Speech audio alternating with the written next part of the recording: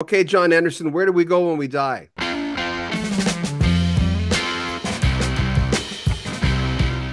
Ooh. Do Well, you okay, let me interrupt you for a second. The fact that yeah, you're plugged in is why I'm asking you this. I mean, because I asked Rick Emmett of the band Tramp. He says, yeah. we're gone. It's gone. It's end, ether, Uh, dead. And I'm n- going, n- well, I don't know about that. no, What do you think? no. I think we're interdimensional beings, and we keep forgetting about it. I've had interdimensional experiences with certain people who happen to be guide people who can guide you through a visualization, shall we say.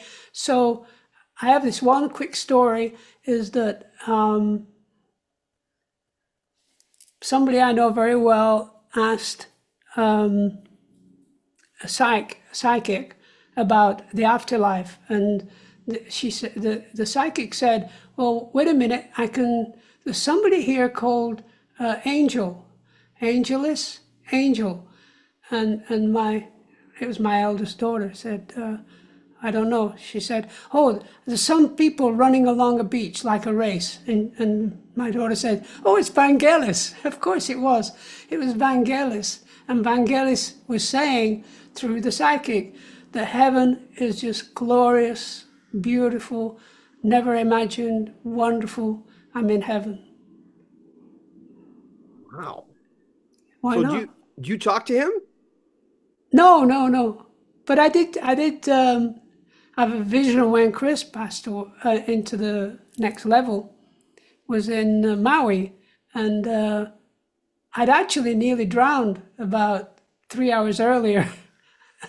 I got caught in a riptide, and then I'm stuck out there, and the waves are so big, and I'm sort of doggy paddling, like an idiot. And a voice said to me, "Lie on your back, John. John, lie on your back." So I'm lying on my back like that, and of course I float over the wave into the coral reef, and that was it.